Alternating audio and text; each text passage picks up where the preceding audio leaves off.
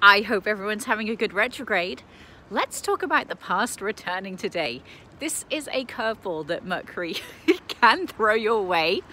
And what does this mean? Well, friends, romances, clients, co-workers, anybody from the past can show up during a retrograde.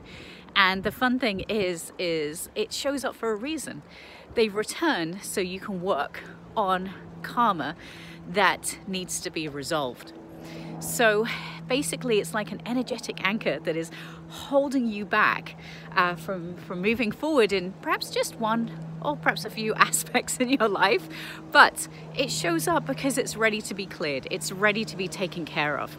So discover what you need to know, what you need to resolve with this person from your past, and let it go.